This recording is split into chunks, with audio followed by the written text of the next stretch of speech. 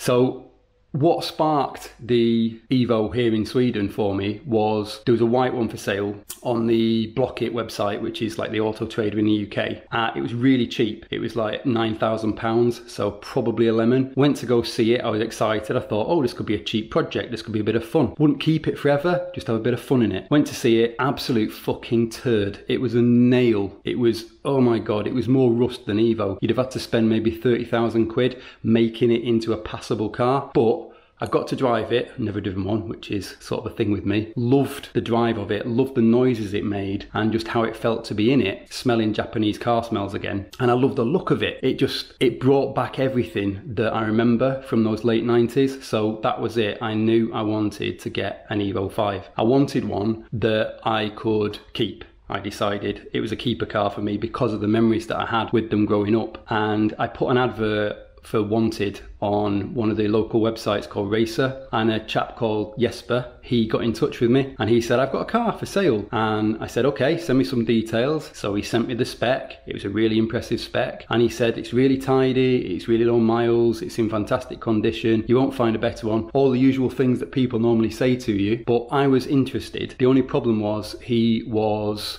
under the side of Sweden in an area called Skellefteå, which is a 28-hour round trip to drive to. So after looking into flights, after looking into driving, etc., I decided that I wasn't going to do that. I decided that I was just going to trust Jesper with what he said. We did some video calls, he sent photos and so on and videos, and I was going to buy it sight unseen without driving it and get it delivered to me here.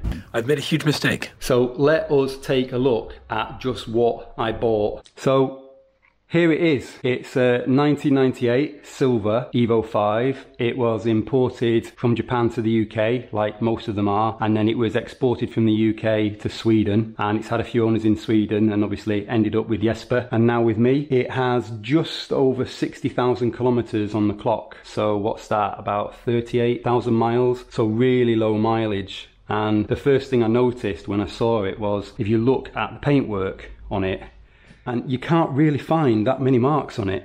it's kind of speechless really as to it being, what, 23-year-old car, and the paintwork looks better than most new cars. There's a few marks in a few places, like on the front bumper, there's a few scratches and scuffs, and a bit of a paint damage here, but and obviously the mesh has seen slightly better days, but overall it's perfect. So like I said, it had a pretty tasty spec.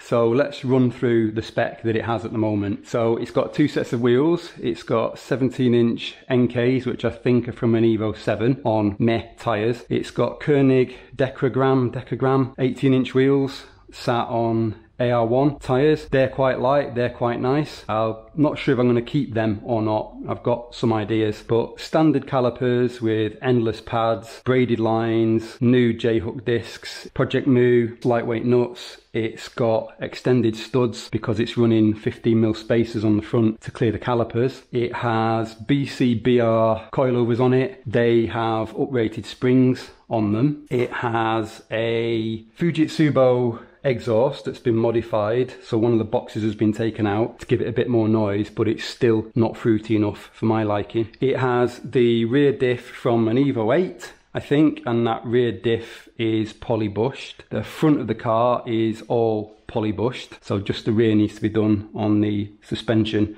side of things. It has a Cusco rear strut brace, upper and lower. It has a Cusco front strut brace, upper and lower, and it's got Evo 6 front hubs, I believe, so they sit a bit further out, which allows you to get a bit more camber. So this car is running, I think, -3.5, -3.8 degrees. So let's take a look at the engine, which is where most of the money has gone on this car.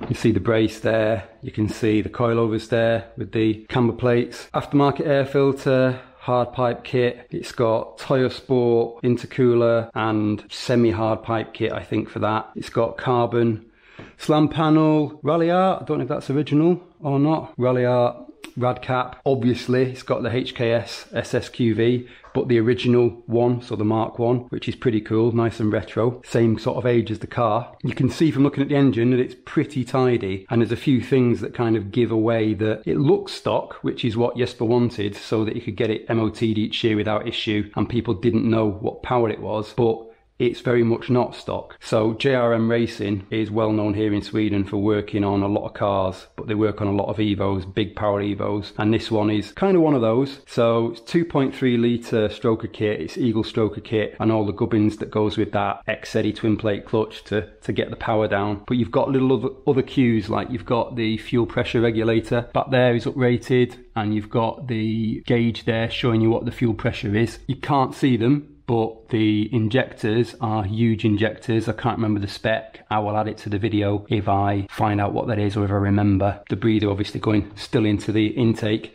there, but the manifold is standard, new standard. The turbo, I will put the spec up, is standard size turbo, but uprated. Obviously it's running 2.3 bar of boost at the moment. The car has an uprated fuel pump, and so lots of uprated fuely things and other things going on if you look closely. The car runs on E85, which most cars here in Sweden run on that are highly modified or even lightly modified, because it's available everywhere and it's great for power, not great for economy, as I'm discovering using half a tank of fuel almost, doing like 30 miles. Who cares? It's fun. On E85 gas, power that the car is putting out at the moment is